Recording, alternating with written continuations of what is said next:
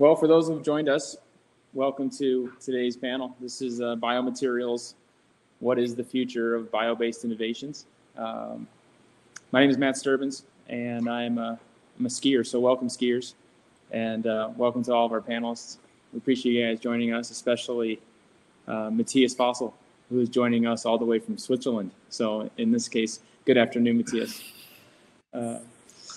So yeah, I want to talk a little bit about this shared experience we all have working with one another. And when we were just getting ready for the panel to begin, we started to kind of reflect on how some of our contributions are behind the scenes, if you will. This is deep in the lab.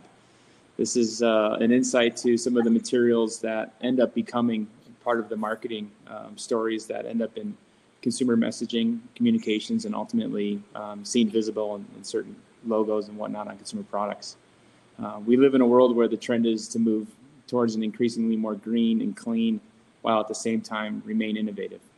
And how is this possible using natural elements? Well, it's largely become possible because we're using resin suitable for the construction of skis. We're using materials that are advancing textiles, and we're consuming foods and personal care that's derived from completely new profiles of materials. And largely, a lot of those possibilities are made by some of the guests on this panel today. So we have joining us Scott Franklin. He is the Chief Scientific Officer and co-founder of Checkerspot, and he is the creator of materials derived from microalgae oils. We have Matthias Foessel.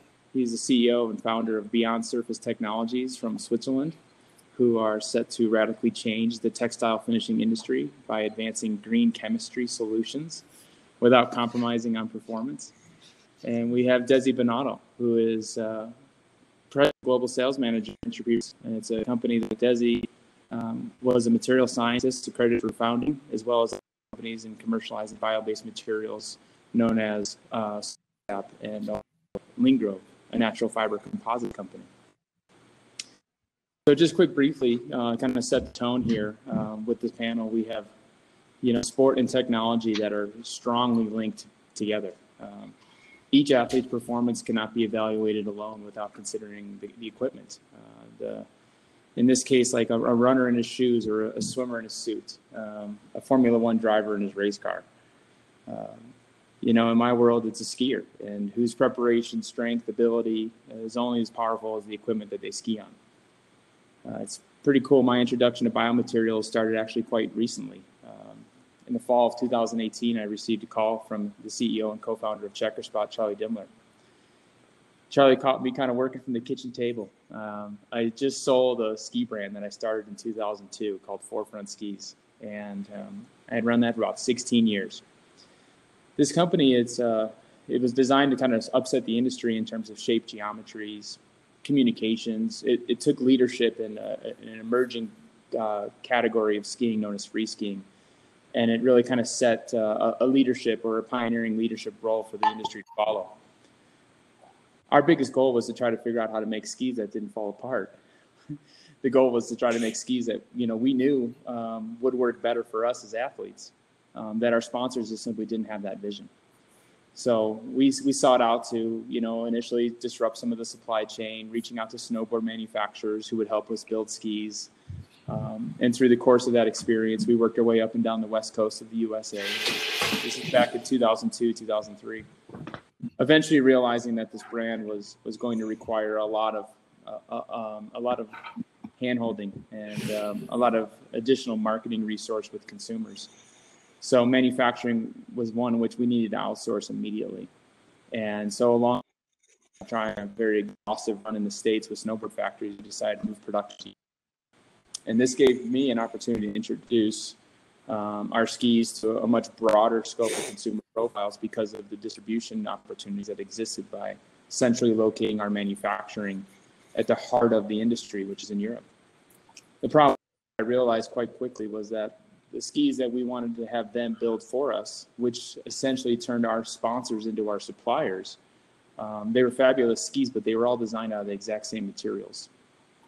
Furthermore, without being able to differentiate your product base because of the materials that everybody else is using, we also had very little influence on how we could curb some of the waste stream results of the manufacturing techniques. we were just flabbergasted with the environment that skis were built in. And so over the course of better end of 12 to 14 years of working with these contract manufacturers in Europe, witnessing this massive scale of ski production and realizing how handcuffed we were as a small brand to disrupt the supply chain, to introduce new materials. We had no other choice but to start our own little factory in Salt Lake City, Utah. And that gave us kind of like a little incubation lab. And it also brought in for us a little bit of visibility to other types of materials that our factory at the time wasn't interested in exploring. So once we were able to validate those materials, we were then able to introduce them and show them a case proof point that, hey, these materials work and they impact positively the performance of this product. And by result of working with these materials, we've been able to eliminate these other materials. And that slowly started to perpetuate for the brand in its later years. And it still continues on with its new owners. But it was kind of just the start and the entry point for me to realize that there was more to commercializing a product than just the aesthetics and or just like the geometries, for example. There was an opportunity with materials. And so as the brand was sold and I stayed on to learn a bit about the distribution strategy of that brand, I then started to wonder, is there other ways to differentiate a product in this category? Or are we all just going to be left to have to build skis out of the same exact materials or build jackets out of the exact same building materials? And so lo and behold, one day the phone rang. And here's an individual who had just partnered up with one of our panelists, Scott Franklin, to start a materials company using microalgae as an oil profile. And of course, the first thing I asked was, hey man, would you just send me some of your stuff? At that point, I realized, man, I'm actually a little bit sooner on this project than I thought. And the material that we had at the time was about the size of a silo cup. So we had to kind of figure out, all right, well, let's build some materials of dimension that we can use for this application. And then start to think about how that performance characteristic can be enhanced to really make this consumer product better. For the first time in my life, I had never had the visibility to design a new material that went into a consumer product that could not only differentiate its performance, but give it a completely different feel and give it a marketing story that was unparalleled. Nobody's been playing in that space. Nobody seemed to care. Everybody was just satisfied with the existing raw material supply chain.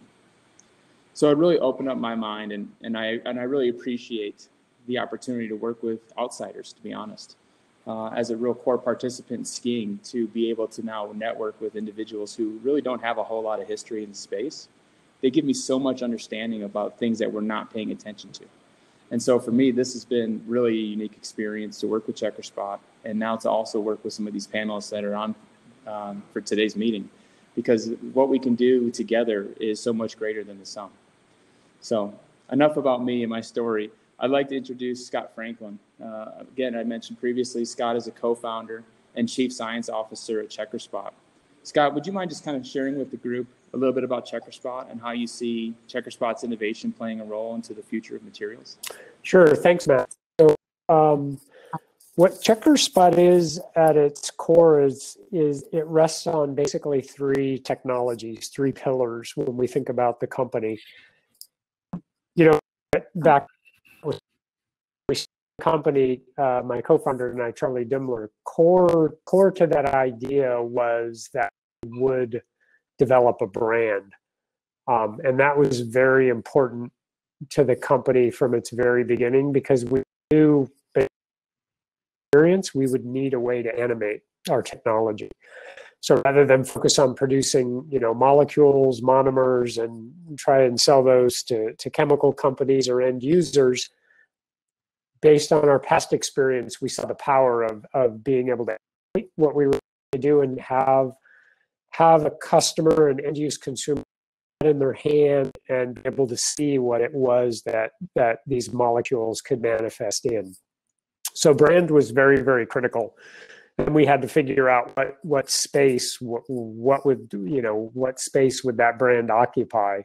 And my co-founder Charlie was pretty insistent at the very beginning that it would be something in outdoor recreation, but we didn't know what, we didn't know where.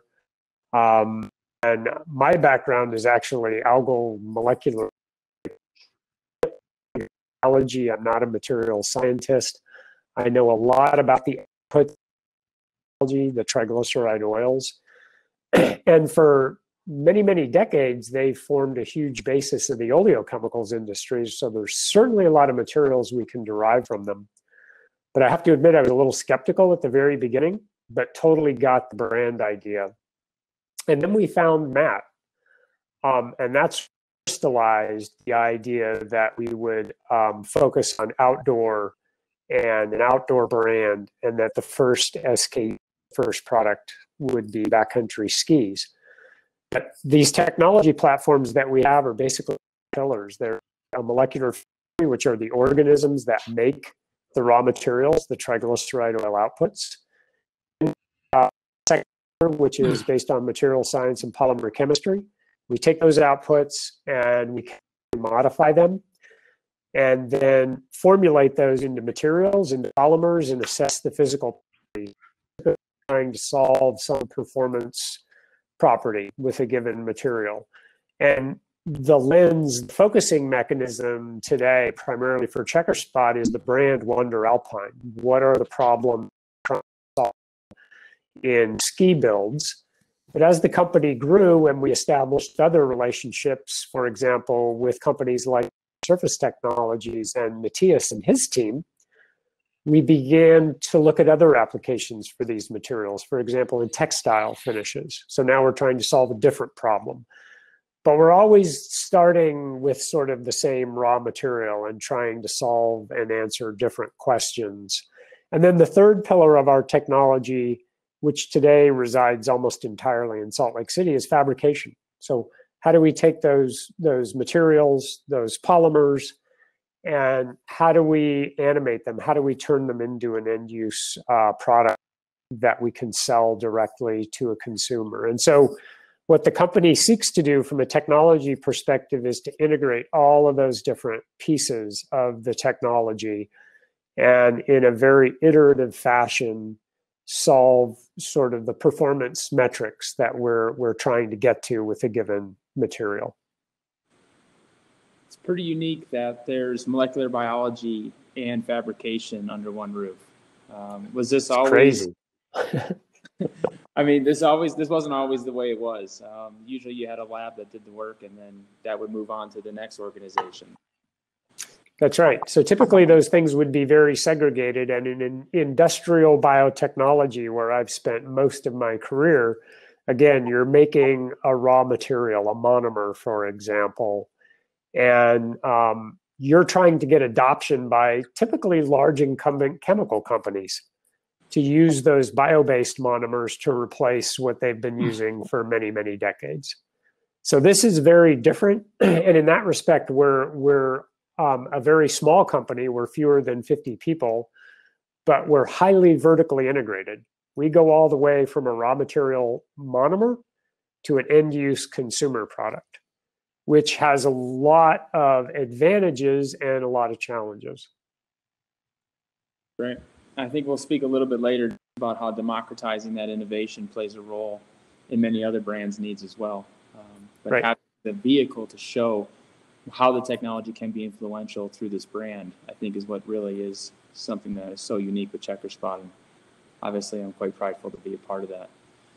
You introduced Matthias Foessel here with Beyond Surface Technologies. Again, Matthias, thank you for joining us from Switzerland. We really appreciate you making time this evening.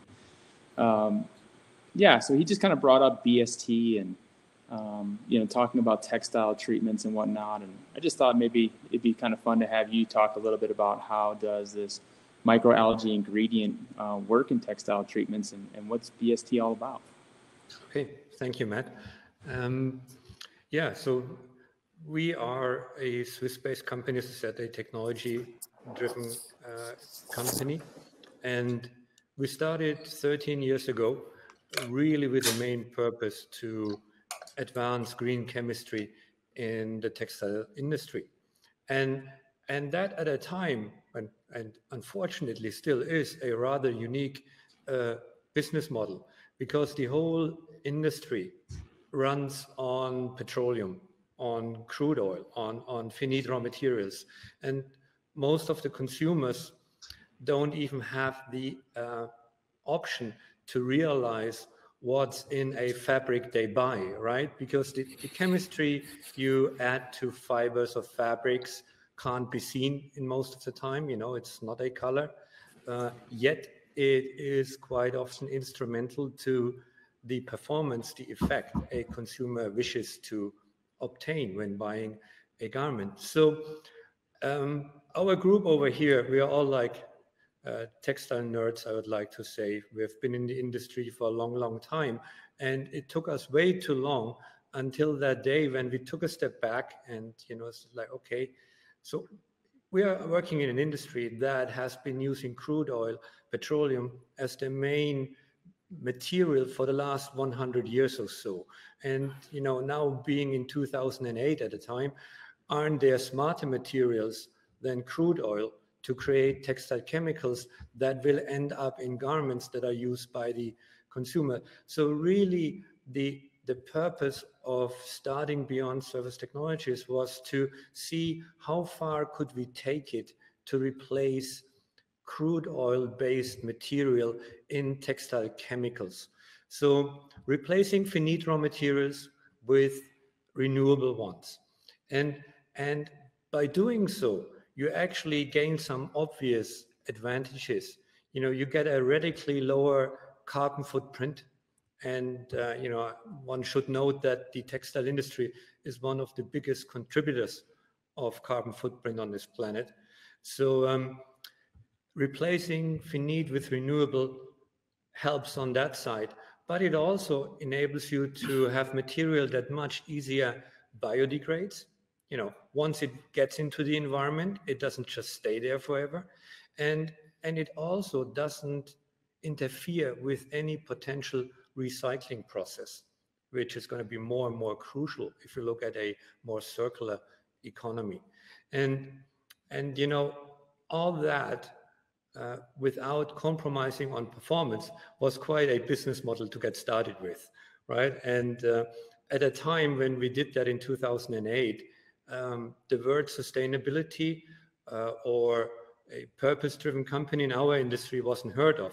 So people kind of looked at us like we were eye charts when we said, this is exactly what we are set up to do, or what we will embark on. We want to find material that replaces crude oil. We won't give up on performance though, because we don't want to sell because it's green. We do want to sell because it works.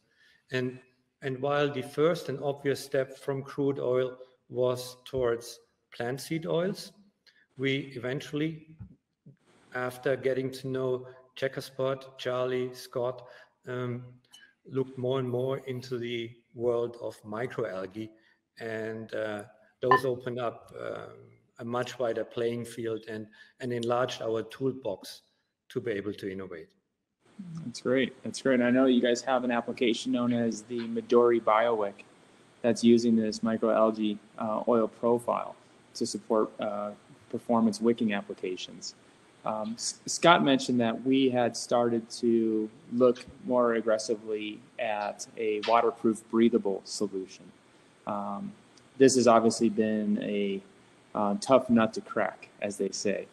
And Scott was mentioning a little bit of technology known as a polyurethane disbursement. How would this type of waterproof, breathable solution be benefited by the use of algal oils? And how would that application differ from what currently exists to support that kind of application? So shall I take on, Scott, first? If in the textile industry, the material that had been the market standard for a long, long time obviously was based on, not obviously, but as most people know by now, has been based on perfluorocarbons. And so the industry really wants and needs to get away looking for alternative material.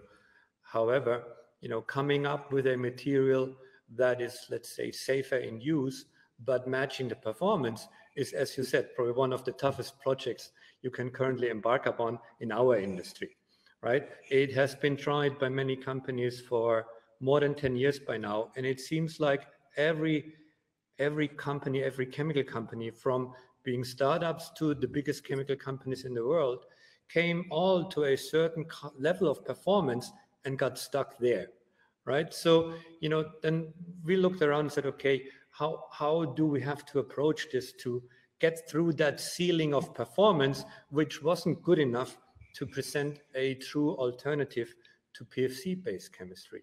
And here comes, again, the microalgae and the variety of types of microalgae and the versatility into play.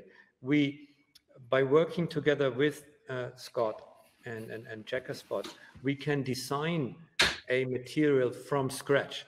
You know, typically in our industry, people would look at, you know, what polymers exist, how can you use those polymers, how can you blend them, mix them, modify them, but hardly people really go back to square one and say, okay, if I would have to design a material, how would I do that? What kind of performance would I like to see? What kind of aspects do I need to take into consideration? And that, you know, starting from the basic stuff, from microalgae, we can do all that with the help of Scott. So we've been on that project to redesign the polymer that's instrumental to a water repellent finish. So PUD, I should have said, stands for polyurethane dispersion. And I should add, it's probably more a WPUD, a water-based polyurethane dispersion, because we also want to eliminate any solvent. So we hope that by being able to design different structures from scratch, we'll find a eventual polymer structure that can increase the hydrophobicity, so the water repellent side of the polymer, to an extent where we can set a new standard in repellent performance. That's the goal, and that's what we are working upon since about a year. That's awesome. I think the melding of innovation and performance is so critical. And you speak to how consumers have desire for high performance use, but want to be moving more towards a renewable resource. They want to lessen their carbon footprint. And I think this is a good time to introduce another panelist, Desi Banatao. Thank you for joining us, Desi. Circling back to, say, WINDR Alpine, for example, where we're currently working with several of the materials that you've had a helping hand in developing. You've had time in your career to develop a bio-based epoxy resin system called SuperSat. I'm just kind of curious, what's your thought at the time, like in your mindset, as Matthias mentioned in 2008, he saw this problem developing, where we needed to wean ourselves off of some of these high carbon producing materials. And yet I think you were also on the same wavelength, but in a different side of the industry, developing resin systems for more hard good applications. And then starting Lingrove, which is an awesome composites brand. Just maybe introduce our kind of a little bit of your thought process along the way, and how your vision for bio-based materials resonates with you today. Yeah, thanks, Matt. And thanks for having me. Sure. No, I think one of the themes that both Scott and Matthias have talked about, and something that, we learned the hard way, is this idea that customers aren't going to buy things just because they're green. They need to work, right? And nobody's going to care how sustainable or how green something is if it doesn't work properly. So when we set out to kind of design our first product, and I think this is a common mistake scientists and engineers do when they're designing a product, is they think that they're the customer, right? And so we poured all our efforts into maximizing the sustainability of a resin system for our first product. And when we put it on the table to the first customer, they're like, we can't use this. We don't have the tools to use this. So, I think that was kind of a wake up call to us, and that, there's a market and there's an industry around us that we need to understand, and then take all these, the skills that we have as chemists and as engineers, and tailor those and come up with products that fit that. Again, us using sustainability as a performance feature was definitely new at the time, and it took a lot of convincing of customers that a lot of convincing of our customers that their customers are eventually going to see things like sustainability as a performance attribute. Mm-hmm. I think the other thing that we really focused in on early on, and a lesson that we learned kind of going through this process, is this idea of how do you quantify sustainability, and how do you communicate that to customers. When we first started, things like life cycle analysis were just brand new, and there wasn't a lot of data or information out there, and there still isn't, because of industries like the chemical industry. Transparency is not one of their fortes. So we really focused hard on trying to develop that idea and push concepts like LCA, showing what your impacts are, being able to compare that to, not just petroleum-based chemicals, but, all other options, going really deep into our own supply chain and understanding where our start materials came from. And then ultimately finding kind of the right customers that could help take that information and communicate it. I mean, one of our, I think throughout this conference, there's a lot of people speaking from Burton. I think they've definitely were one of the key people to help us use tools like LCA and all our bio-based content measurement systems, and take something that's very technical and make it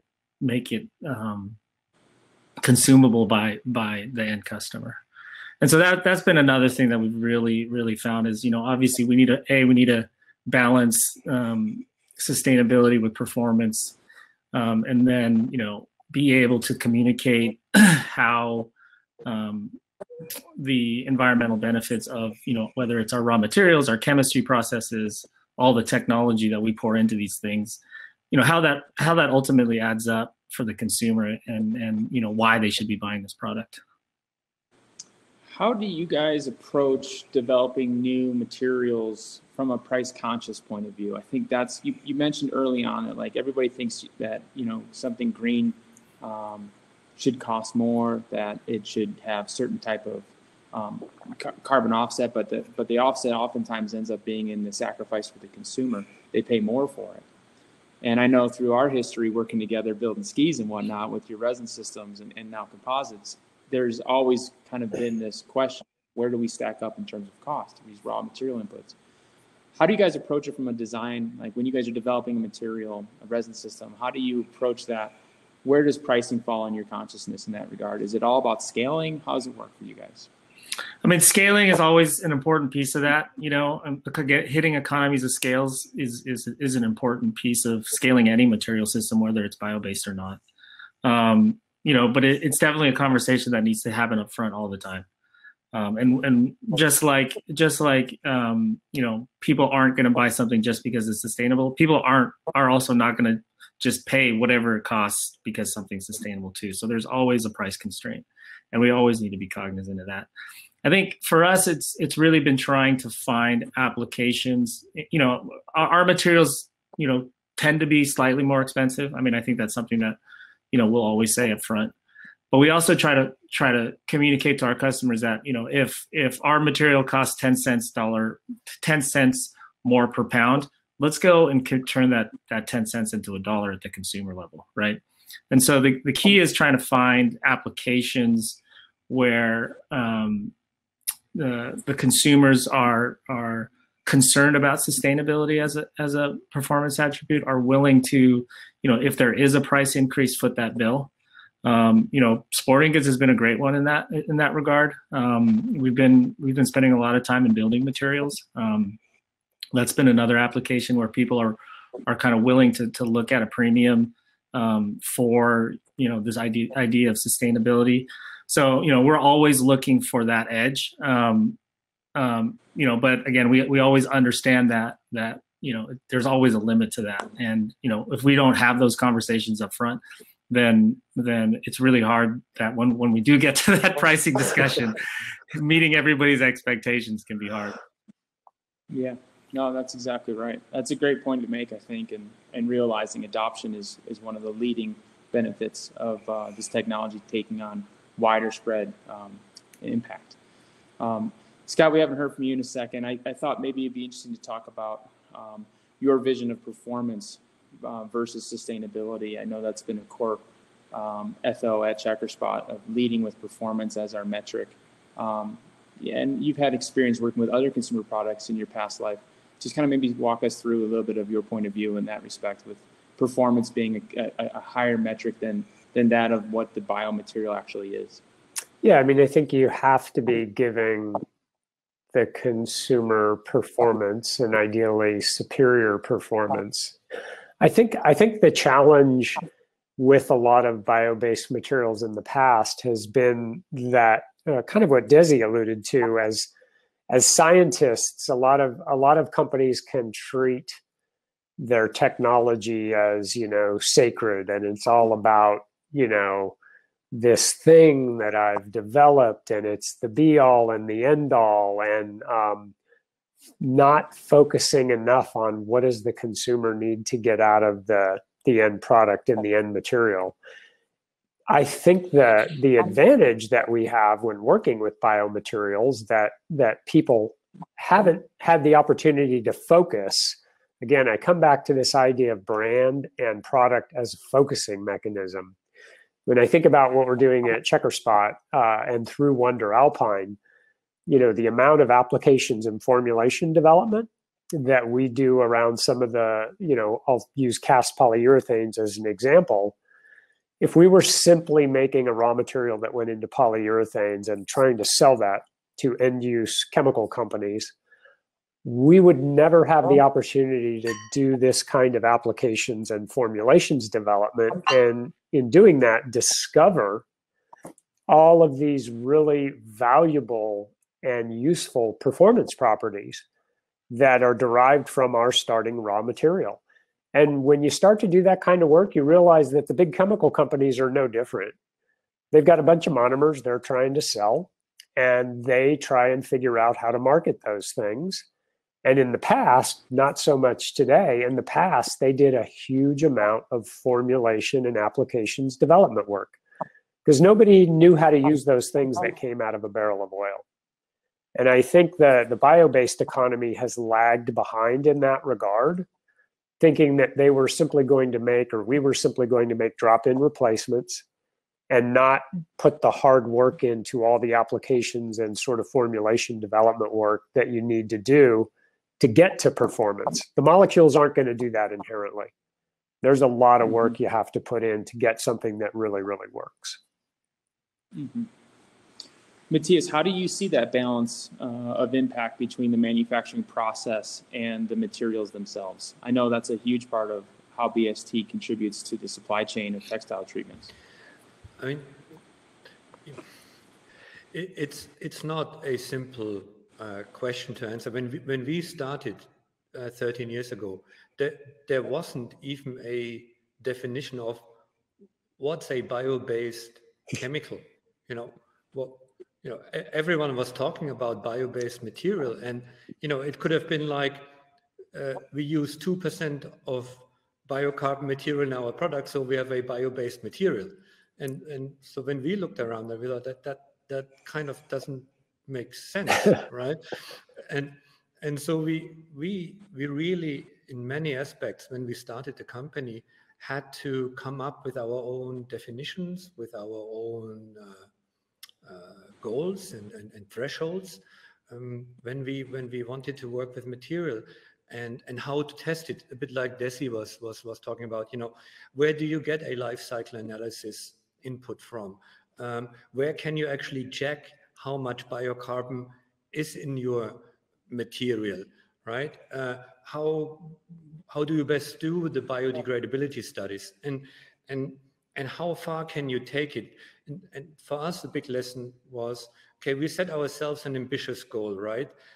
We said, okay, we're going to use the USDA Biopreferred Product Certification Scheme to have an external partner check on the biocarbon content. And we only wanted to talk about a bio-based chemical if we had at least 70+% of any ingredient in the product needed to be biocarbon based, versus 0% where the industry was, right? Being petroleum based. So, however, the ultimate goal was and still is 100. And so we really look at material that gives us at least 70% of biocarbon, that allows us to match or increase on market performance, consumer performance expectations. And the cost in our business, you know, the whole textile industry is driven on cost, right? But we have come up with smart ways of using natural-based material, smarter ways of formulating that material, that now we could get the cost so close to the crude oil-based alternatives that really, you know, as far as I'm concerned, if you are willing to buy a running shirt for $60, $70, and you know, we add to that shirt like 1 or 2 cents of extra cost while maintaining performance, and replace petroleum-based chemistry with natural or renewable ones. I think this is how we approach this. This is where we want to be. We really want to make a leap in terms of amount of biocarbon in our products. We're not going to compromise on performance, and we want to stay within a marginal upcharge on cost, ideally cost neutral or even less cost. And you know, you have to be stubborn. You have to hang in there. It's not going to come from today to tomorrow. It took us 4 years to come up with our first market viable product. And it took us now the remaining 8 years to come up with a product that now finally has all these attributes I was just describing: completely biocarbon, cost competitive, performance driven. So it's possible. It's not easy. It's a lot of fun. It's a lot of sweat and tears, but it's worthwhile to hang in there. So one last comment. I think the way we define success is with these new materials. We only think of a material being successful if we can develop a market viable application. You know, having these thousands of new biomaterials is great, but really for us, it doesn't mean a lot if we can't bring it to the consumer. So only if we can develop a market viable application, we would consider that a successful project. That's great. Matthias, could you just speak to any of the brands that you're currently working with by name for any of the people who are listening in on this panel that they can expect to have, you know, to bear witness to the BST technologies? I mean, you know, I should foremost mention our one of our longest and closest partner, you know, brand over there that you all know, Patagonia, is a company, a partner we really appreciate, because they backed us up right from the start. They looked at us and said, these are pretty crazy guys over there in Switzerland, but we like what they do. And so we're gonna support them. And that really lifted the motivation, the spirit over here that we are on the right track. But since then, really, and you can go on our website and see actually the full list, but we were able to really bring on leading global brands from many textile segments, like, you know, look into sportswear, like Adidas, Puma. You look into outerwear, you know, outdoor, like Patagonia, Arc'teryx, Odlo, Vodi, the North Face. I mean, many brands, even into apparel with Levi, Gap.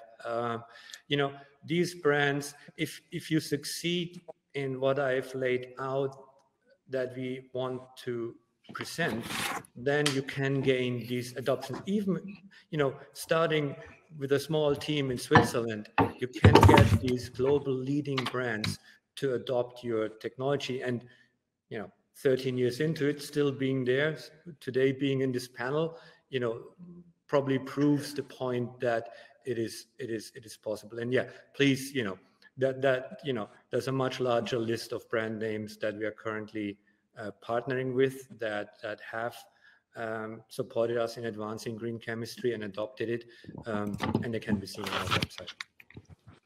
Yeah, that's great. And the website is for the people. Yeah, for the people that don't know. So Beyond ST, one word, beyondst.com. Great. Yeah, especially look out at the Midori BioWick, which is the Checkerspot oil technologies that are incorporated into that wicking application. That's great. Desi, I guess I have to be a little vulnerable here. When you guys introduced Super Sap resin for the first time, I think that was your and I's first time to meet one another. And this goes back to my intro about building skis ourselves, just to try to free up some of the supply chain creativity. And I remember being introduced to Super Sap right when you guys had launched, and the distributor had told me, yeah, there's going to be a cost implication, and we said, okay, but we think this is really cool, and we got to work, and I think you had a pretty small quiver of formulations at the time, and so we integrated the Super Sap and didn't think much about it. It was just it was a greener chemistry. We didn't have the analytical equipment, the visibility to understand how is it different. And now, as I enter into a second phase here of ski design with Checkerspot and the WINDR Alpine brand, we took composite and resin analysis very seriously. We took a lot of the Lingrove natural fiber coupon sandwiches and analyzed them across a variety of different resin profiles, and some that I was really trusted, tried and true, and loyal to. And what was interesting to me is that we found in the deep analytical work that I never had the resource or perspective to even consider, I saw that the Super Sap resin system actually continued to improve in strength the longer we analyzed it. How did biology end up being a secret ingredient for you guys with that? And just kind of, I know there's the sustainability marketing story, and there's the LCA and all of that, but like, you guys turned to biology pretty early on to solve a problem. And maybe just share with the audience, and I'd be happy to hear just kind of what was that kind of moment for you guys to look at biology as a consideration superior to chemistry? Yeah, I think a lot of subjects that have been already touched on. How you get to these end applications, starting from natural material. I think a lot of times we were just trying to be as good, right? Or come up with something that was going to be as cheap, right? As we got more sophisticated and as we started to understand the industry better, we got to progress that concept to points where, we can take some of these new materials, and Matthias talked about this, is like, let's go back to the beginning and let's redesign something from the beginning and not be, constrained by the existing raw material streams, the existing chemistries. And so we did that. I think as we progressed and created formulations, we took ideas about performance and then made new materials. And we're able to not just be as good or as cheap, but actually be better. So, that's the work that all of us as scientists and chemists and engineers are doing behind the scenes. That, like you said, this is deep lab stuff. Like, somebody buying a jacket off the rack at REI probably doesn't realize how much time Matthias spent to make sure that jacket's waterproof. But that's kind of what we do, and that's what we love. So that's our passion. But again, it's a constant evolution of just making sure that we take these backgrounds that we have in science and technologies and are able to progress industries by using that to create products that not just are better but also are more sustainable. That's great. What brands are working with Super Sap today that you can share with the audience? Yeah, I mentioned Burton earlier on. They've been a great partner. I think they've taught us a lot about how to communicate what we're trying to do, and you know, have allowed us to kind of use those ideas to extend further. We're gonna, with Earth Day coming up, we're gonna launch with a pretty big skateboard brand. That's another application that we've been working into. You know, on the surfboard side, we've done a lot of work with both Channel Islands and Firewire over the years. They've been great partners. You know, I mentioned building materials. You know, we launched a countertop product with a customer called Polycore, and it's their sustainable product where they're using a lot of recycled materials into the countertop. And so, you know, we're constantly looking for new applications and new customers that, you know, we can advance not just the technology, but like the reach and progress these ideas that bio-based materials, you know, can perform and in a lot of different applications, and are something that, you know, are viable for future products. Oh, that's great. I didn't know about the countertop application with the Checkerspot Design Lab coming through to fruition in Salt Lake City now. Our new build, we need a couple of countertops. Well, I know where you can get some. It's a company called Vertrazo. They actually, probably unbeknownst to most of the people out there, when you put your glass in the recycling bin, a lot of times it doesn't get recycled. And so these guys have been by getting all this recycled material. A lot of it is quartz and glass, and converting it into engineered surfaces for your home. So cool product. This is fantastic. Let's take that offline. And yeah, sure, absolutely. Yeah, absolutely. Cool. And then how can people learn more about the Entropy products? Yeah, so we recently entered a partnership with a company called Gujan. So they acquired Entropy about 3 years ago. It's been interesting to actually have a marketing budget and not just me meeting Desi on his soapbox. So brand new website. I think the area, and I mentioned this earlier, the area that we've been focusing on is really kind of educating people about LCA and how that can be used to measure environmental benefit and then, you know, quantify that information. So yeah, the website's chock full of that now, and I think it's a great place to kind of start to understand how companies like ourselves are trying to use bio-based materials and improve the sustainability of kind of end products. Wonderful. I appreciate that. And what, again, was that website? It's entropyresins.com. Great. Yeah. Great. Cool. Right on. Well, I think we're about out of time here. I just want to pass along my sincere regards to everybody here on the panel and everybody who's been listening in to our discussion. I can assure you we talk in circles for hours on end every week. So this has been a real privilege to open up our yeah, on behalf of Scott and Checkerspot, you can learn more about Checkerspot's technology platform online at Checkerspot, one word, .com, and learn all about our story there. And of course, the application that we've developed with the technologies internally known as WINDR Alpine. You can find us online there at just WNDR-Alpine.com. So yeah, thank you guys very much for joining. This has been great to see your all faces at the same time in this crazy world, so distant, but yet so close in the same respect. So, and to everybody listening in, I hope you guys have a great conference. I'm going to go skiing, and wish you all the best. Thanks, Matt. Thanks, Scott. Thanks, guys. Thanks, Desi. Thanks, Matthias.